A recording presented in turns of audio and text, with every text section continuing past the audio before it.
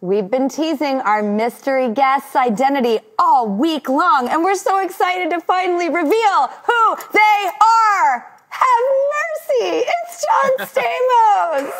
Hi, Drew. What devil did you sell your soul to? What is in the water? What is in the Greek genes? How do you just not age? I drink Rob Lowe's blood first. By the way, totally. I was at Rob Lowe's birthday party when I was like 10 years old, and I had my first slow dance with Emilio Estevez. Ooh. Me too. That's weird. Well, actually, hey, yeah. Can I say something real fast? I have to fangirl out here. I am your biggest fan. I know we don't know each other. We haven't worked. We say hi, but I just love you, and I'm just so grateful to be on the show. And I'm just such a huge fan of yours. And I saw that you were having a show. I said they better ask me to be on there. So I'm really glad you did. Thank you. I actually think we stalked you, but I'm glad to know that we won't be in trouble for it. I have been such a fan of yours my whole life, and I actually realized that you went on General Hospital in 1982. Is that right? That's right. E.T. came out in 1982, so 1982 was a good year for us. Yeah. You know, I have to tell you, my son, I have a 3-year-old son, and I know you have 2 daughters, right? He loves E.T. He loves E.T. And I told him, and he's about 4 times he comes, have you talked to Gertie? Where's Gertie? Where's Gertie? And he has this book that Gertie narrates. And he was screaming the other day, and I said, what are you doing? Why are you screaming? And he says, I'm a really good screamer. And it was from you, from the little book. Oh my gosh, so, I remember making that book. It came with the little album and the booklet. Remember those? Cute. Yes, yes. That's like from our era. How did he even find that? On eBay? I thought, yeah, it was old. I think maybe his grandfather gave it to him or something, but it's so cool. And you named your son Billy after your father, Bill, right? That's right, yeah. What a great tribute. I loved my dad. He was my hero. You know, when you have that moment where you look at your parent and you go, oh, they're just, human. They're not a superhero. I never had that with my dad. He was always a superhero to me. He was a great man. Yeah, no, I definitely did not have that with my father, but I was more like, oh, shoeless hippie with no job, unaccountable, and doesn't live anywhere. Perfect. But you know what? I do attribute my bohemian ways to him, and everything I had a problem about when I would see him occasionally, he'd say, oh, you got to kick the bag, baby. As if, what does that mean? Like, don't carry it with you. Oh, yeah. Kick the bag, baby. I was like, said the guy who's an unaccountable father. Fine, whatever. But I love him. He gave me so many things. I have such a healthy dynamic with both my parents. And I loved reading about your dad. And one of the stories that really stuck out to me was that he had you still flipping burgers at his restaurant the first year you were in General Hospital. Right. You know, my parents really didn't give me a blueprint for much in the parenting department, but they gave me plenty of blueprints for personality and creativity and artistry and all these other spiritual, soulful aspects. Kick the bag and just move on. You gotta kick the bag, baby. Kick the bag, baby. I think your son is in such good hands, and I love the way that you guys model love. Yeah, we try. It's not always easy, as you know. I mean, don't you wish they taught some of this in school instead of all the crappy math stuff you had to learn? I completely agree. I'm not dissecting a ton of frogs, but I am desperately trying to get life right. Please talk to me about the grand scheme, Snatching Sinatra. We love highlighting podcasts, which have taken over the world. Yeah, you throw a stick out my front door, I'll hit 6 people with a podcast. We have a segment that's in honor of the new frontier. It's called The Download.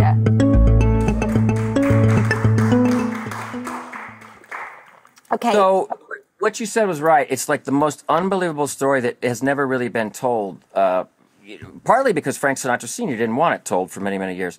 This guy named Barry Keenan, he was 20 years old, and he was at the lowest place anyone could be in life, and he was parked in his car overlooking Catalina Island, and God's voice came over the radio and said, to get out of your issues, he owed money. He owed money to his parents.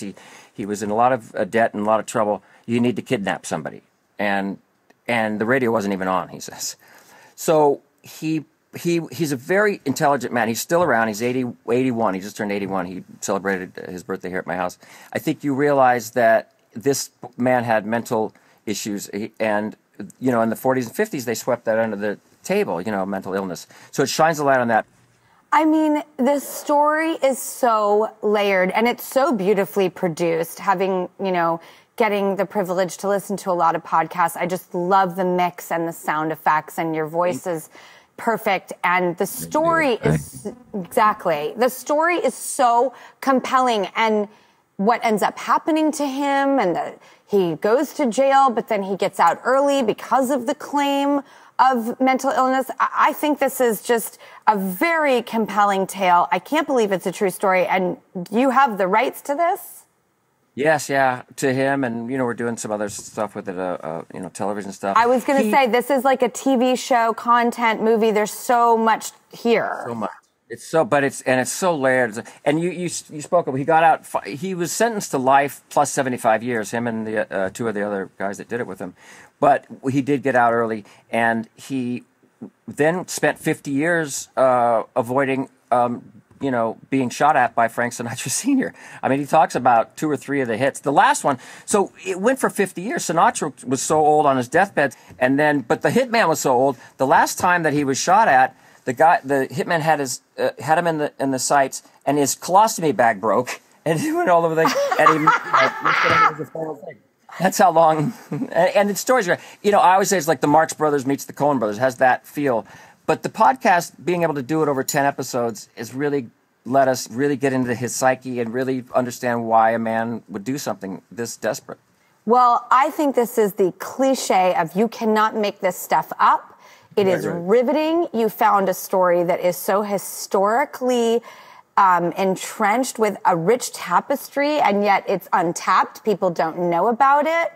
So bravo for bringing it to the forefront. I think there's a lot to continue with this. Yes, you're right.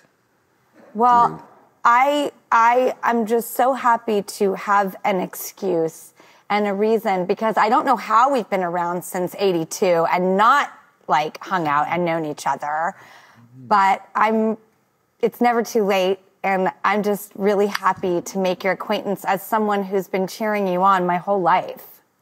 Well, back at you. And I've been inspired by you. I've just watched you, be a kid star, then you overcome issues that you had to overcome, and then you come out. Most people don't make it past that, and you did. I'm so glad, and I'm so glad you share your story with everybody, obviously, because it really has helped a lot of people. Flower power, all that stuff. I say we kick the bag right now and just, be friends.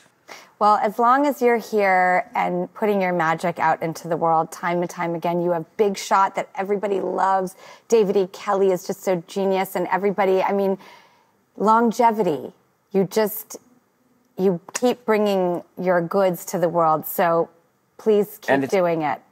And it's about gratitude, right? I know you were gratitude, gratitude, gratitude. Maybe that's the key to longevity, being appreciative and recognizing how lucky we are, and all the things that your dad taught you that I found out along the way, luckily. Yeah.